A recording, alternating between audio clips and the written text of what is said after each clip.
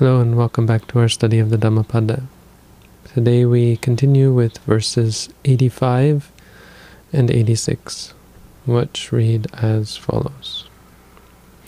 Appakā manussesu ye janā pāragāmino athāyaṃ itarā pajā tīramevānudhāvati ye jako sammadakkhāte dhamme dhammānuvattino te janā pāramessanti maccudheyyaṃ suduttaraṃ. These verses are a common chant in Thailand, so quite familiar. These and the next ones in the chapter. So these two mean appakā manussesu, few are they among humans. Ye janā pāragāmino, who go to the farther shore. athāyaṃ itarā pajā, these other humans, other people, tīramevānudhāvati, simply run up and down the shore. Ye jako sammadakkhāte,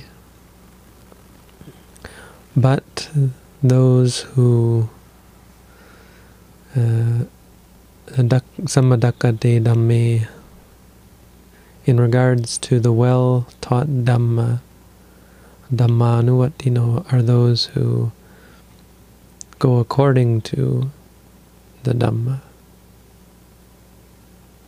Te janā pāramessanti, these people go to the farther shore. Maccudheyyaṃ suduttaraṃ,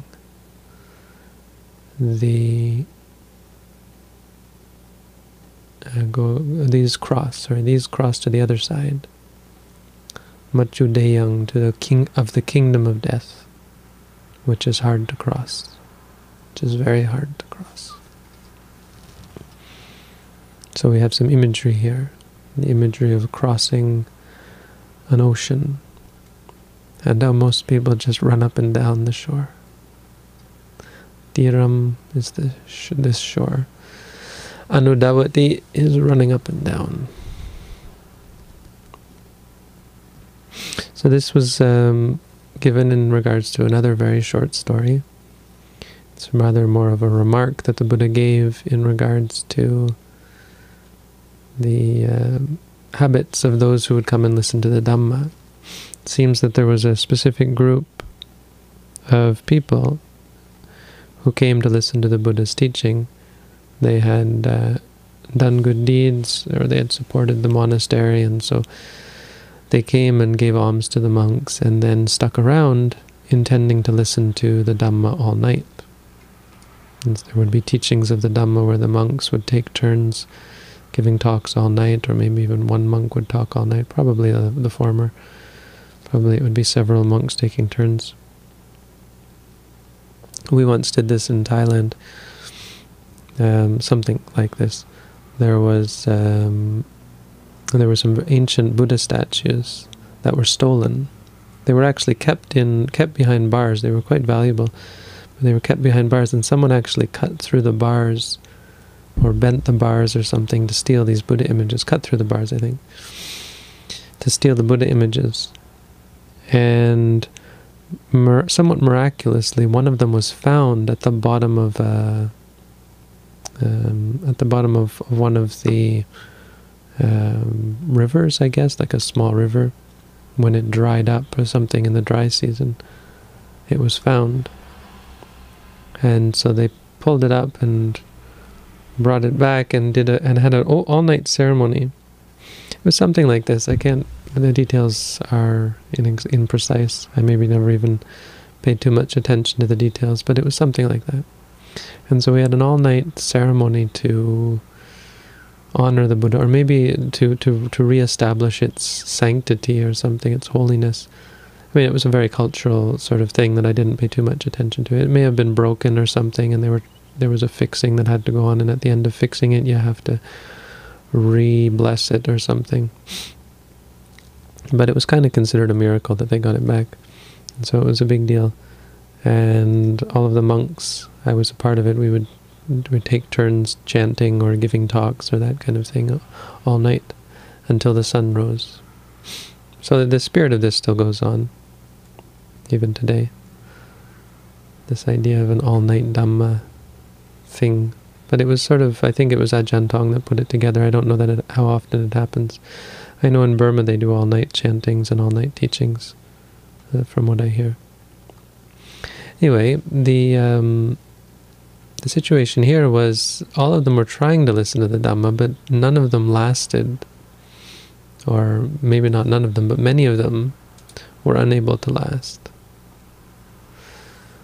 Right, none of them, they were unable to listen to the Dhamma all night. Some of them were overcome by lust, sexual passion, and went home. Some of them were overcome by anger, boredom maybe. Anger is of a very different kind, many different kinds. It can be boredom, can be dislike of the Dhamma teachings. Be self-hatred at the idea that, every time you hear something that hits too close to home, maybe they're talking about things that are unwholesome and you realize that you engage in some of those, and so you get angry at yourself and feel guilty and all these things. So being overcome with that, they were unable to stay and they went home. And some of them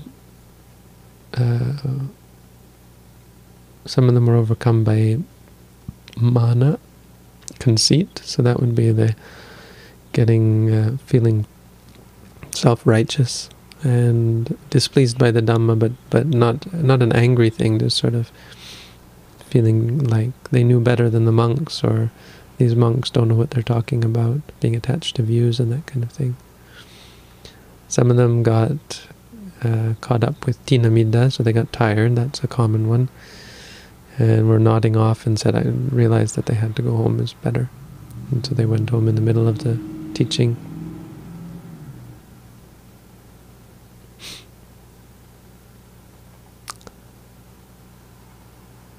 And so they went off.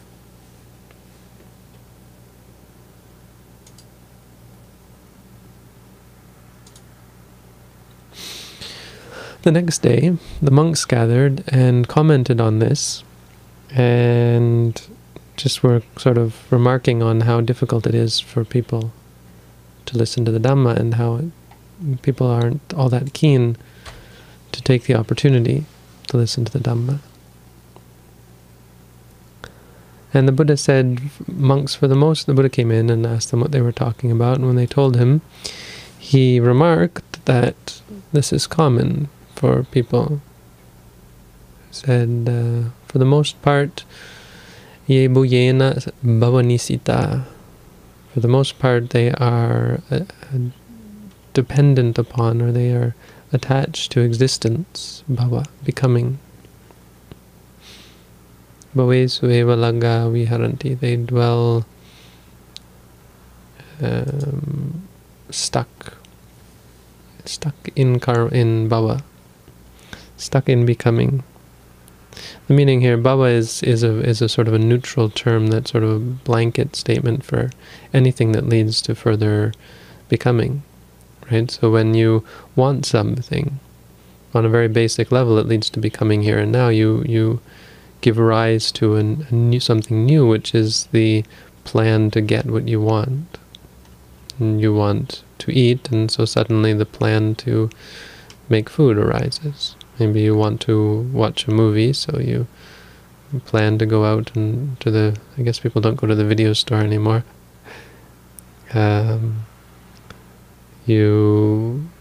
Whatever you want to go to Thailand, and so you give rise to something.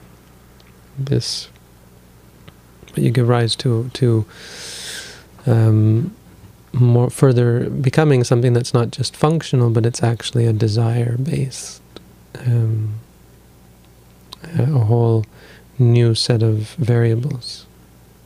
Or if you're angry, you give rise to something new as well, at the very least a headache, but you can also, out of anger, give rise to argument, friction, conflict, war even. Of course, war can be caused by greed, and often it's caused simply by greed. Conceit, you give rise to this competition or this sense of this conflict based on power struggle and desire for dominance, oppression, this kind of thing. Oppressing others, belittling others, that kind of thing. So you create something new. Or you'd simply create a new plan for yourself. I deserve to be king, so I'm going to fight my way to become king. I deserve this or that, or I don't deserve this or that. And so you strive to accordingly. Sometimes it's just out of laziness. This gives rise to sleep, but it also gives rise to sickness. It gives rise to conflict and problems when you don't act according to your duties, where you just consume but don't produce. And as a result, people become upset because you're simply a consumer, a mooch, lazy, etc. And so on. So this is the idea of becoming. It's really anything that leads to... So there was a question recently about what's wrong with... Or there's always questions about what's wrong with seeking out pleasure, ordinary pleasure, because you do get some. And it's really... These two verses point to the mindset or the outlook of the Buddha and of Buddhists in general, is that it's not enough and it's not sustainable, because the more you want, as I said, the more you suffer, the less you get, or the less satisfied you are. And in fact, it's the wrong way. It's unsustainable. You find yourself bouncing back and forth, or for a time you're able to balance things before you fall one way or the other, and then it's back and forth again. And it's building up disappointment, building up attachment and stress, or it's working for a time to either repress. Often it's simply to repress our desires. And we fluctuate back and forth and go through life, or we go through lives again and again and again, or born, old, sick, die, born, old, sick, die. So this is sort of the outlook that the Buddha's basing this on. These two verses are actually one thing that stands out for me, besides the obvious symbolism or imagery, which is quite powerful, is sort of congratulatory. I mean, it seemed like a good opportunity to congratulate all of the people involved with this community, all of the listeners, all of you who are listening to the Dhamma, right? Taking the time, some of you every day to... I mean, it's not something I never thought would happen. I thought, okay, once a week maybe. But some people actually come out every day to listen to the Dhamma. You take the time to come online and sit still for an hour, half an hour, even to ask questions, so to get involved, to perform this act of good karma of asking questions. And many of you are very respectful, and so being respectful, and all sorts of good karma going on. And you know, that's something to be proud of, because even in the context of the story, many people, I mean, in the context of the story, these people are still to be congratulated because they tried. And it's not like they didn't hear some of the Dhamma, it's just they tried to do something beyond their capabilities. But all of the people here should be congratulated as well for having the good intentions. Many people don't even think about crossing. Or if they think about crossing, they never do anything to try to cross. they would never come and meditate. If you look at the list of meditators that we have, we've got, let's see how many we have tonight. We've got, well, actually a fairly small list today. Uh-oh, and a bunch of orange people. Maybe I spoke too soon. What happened today? Well, still, we have many, many people, and we have people meditating on this site around the clock. People coming to listen to the Dhamma every day. So this is a sign of at least wanting to cross. Maybe some people just listen to the talks or watch my YouTube videos and maybe dip their foot in the water but don't ever cross. But at the very least, there's some thought, and this is the first step. The first step is thinking about it. Having the giving rise to the intention or the desire to better oneself, as opposed to just running up and down the shore, because that's what it's like. That's what the Buddha likens most of our activity to, just running up and down the shore. Sometimes running up and down out of desire, sometimes running up and down out of anger, fear, worry, conceit. We have many ways of running around in circles.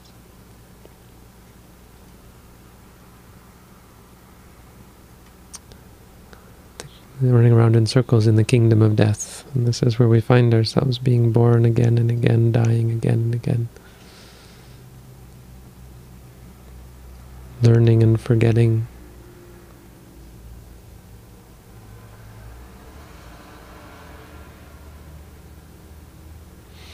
Not really learning from our mistakes. So our intention here, our practice here, is to break that, to cross over, to go beyond death, to figure the system out, to come to understand the system, and to understand becoming, and as a result not be dependent upon it. One way of explaining why we're dependent upon it is because we don't understand it.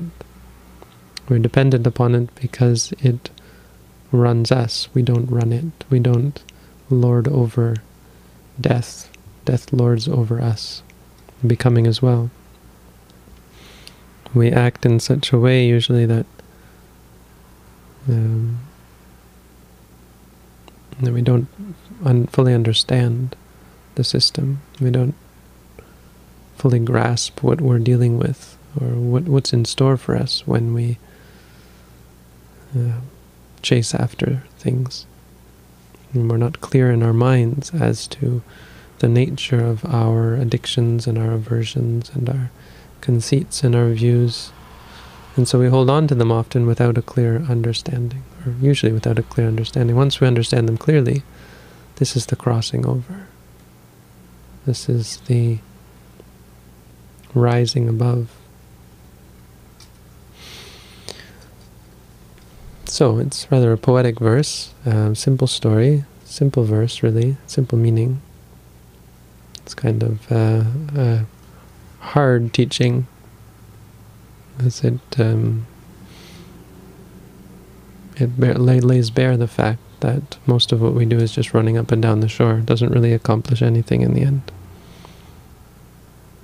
But we should, on the other hand, it should be an encouraging teaching, because whatever the good things that we do, this is our coming closer to be one of those few people who is actually able to cross over. Is actually able to rise above and free themselves from the wheel of suffering, from the kingdom of death. So, good work everyone, and thank you all for tuning in and for supporting these teachings with your practice, for practicing and continuing on this practice. So that's the Dhammapada teaching for tonight. Thank you all for tuning in. Keep practicing.